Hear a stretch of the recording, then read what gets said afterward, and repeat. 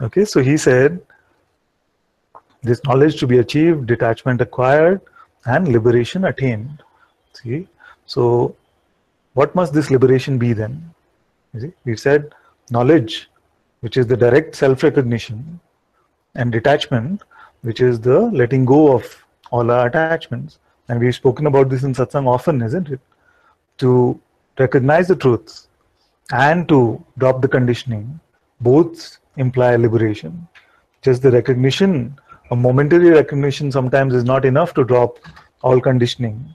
And it is, at least I have not come across a case where conditioning can be dropped without the recognition of what is true happening. Some conditioning can be dropped, but not all, or a majority of it cannot be dropped unless there is a valid recognition. So it seems like the first two are the prerequisites for the third.